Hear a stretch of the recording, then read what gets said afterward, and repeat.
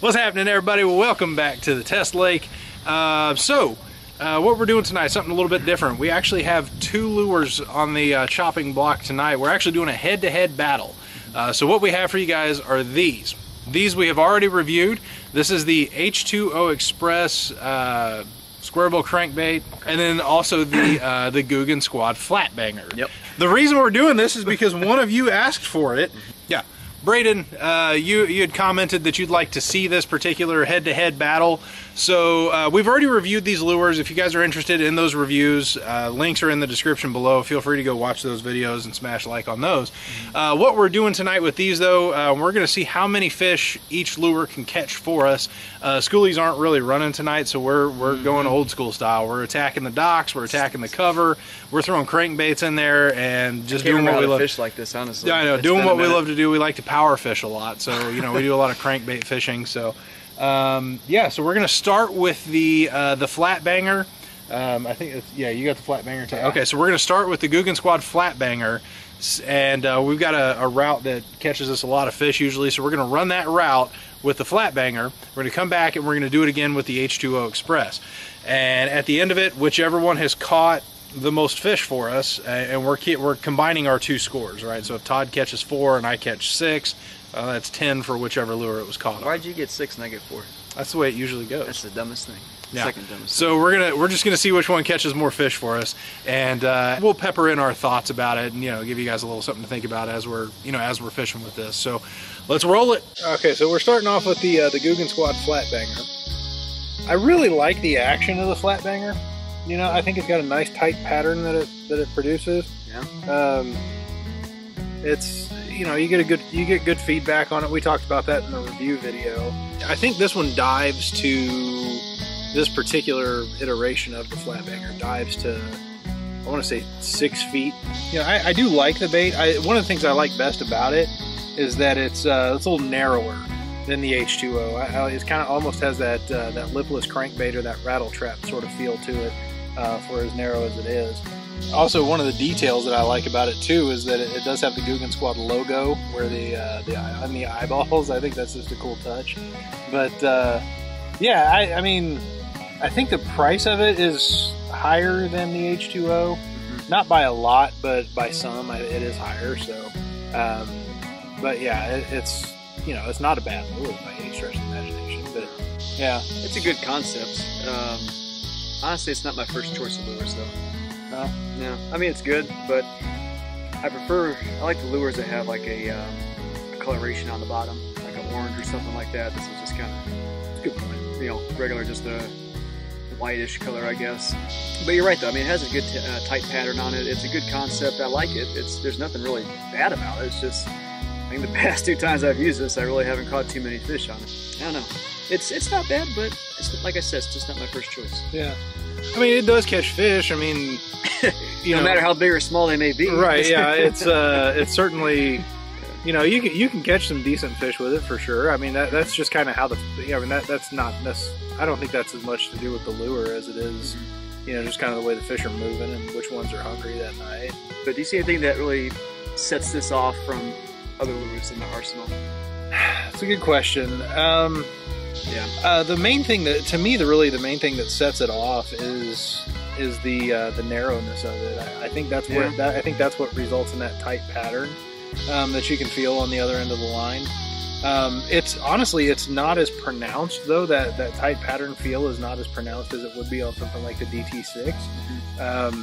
But I think that one is just kind of in its own little world, and that's it. And to be fair, that is a different shape of the bill on it. Exactly. DT6 is round, whereas this is more squared.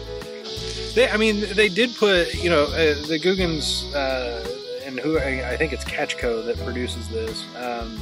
They spent a lot of time on the detail of like the gills and the even the scales on the side of it. But I think that's probably more for the customer than it is for the fish. Yeah. So yeah. I don't think the fish gives a rip about the detail of the gills or the the detail on the scale colors and stuff like that. I mean, the color pattern, sure. Or even the signature on their eye. Yeah, the logo in the eyeball is not something obviously that the fish cares about. but you know, it's a nice touch for the consumer. So yeah, I think it's a great looking bait for sure, but you know, it's you know, like I think we said before in the previous video, it's pretty average. Yeah, pretty average. I like that. Yeah, average. No way that's coming out of there.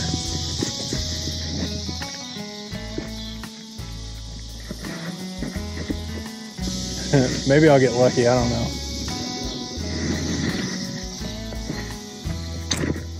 Nope. Onto the H2O.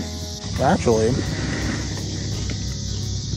that's pretty darn close to the Googan. Yeah. I'm gonna tie that on. Nobody's gonna know. Nobody's gonna know. They're gonna know. How would they know?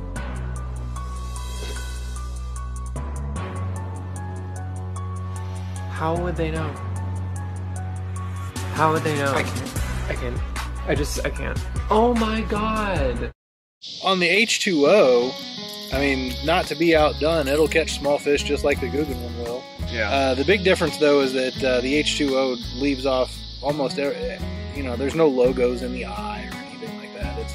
It's a little more basic. It is a little bit wider. It is a little wider. The bill is a little bit wider too. This one also dives 3 to 6 feet. Off camera, I think I've used this one more than the Googan. Well, actually, I take that back. I've used them about the same amount of time, but I've had better results on the H2O than I have on the Googan. You get a tighter pattern from the flat banger, whereas with the H2O, it's more of a you know, more of an erratic behavior on the other end of the line. Like the tail, like you can see it when it gets up close to the boat. The tail kind of moves about quite a bit more than it would on the Googan. I think, you know, pound for pound, I think the H2O is a better lure myself. Yeah. What's the price points on these things? I want to say the H2O is in the $4 to $5 range, and the Googan Squad one is in the $7 to $8 range.